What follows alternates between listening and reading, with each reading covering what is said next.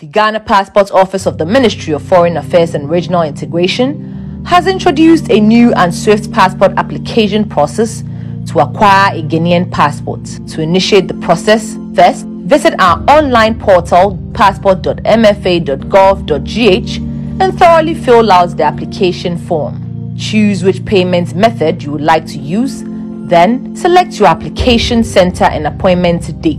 Visit the application center on your appointment date with accompanying documents as requested by the online registration requirement. At the center, you will be ushered to a convenient waiting area where all your documents and application form will be approved by vetting officers from Immigration, Bureau of National Investigations (BNI), Births and Deaths Registry, Controller and Accountant General's Department. After being vetted and confirmed, you will be ushered to a biodata collection office for capturing of your image, fingerprints, and signature. Avoid wearing any white attire as it may merge into the background. Finally, you will receive a collection receipt which contains details of your passport collection date.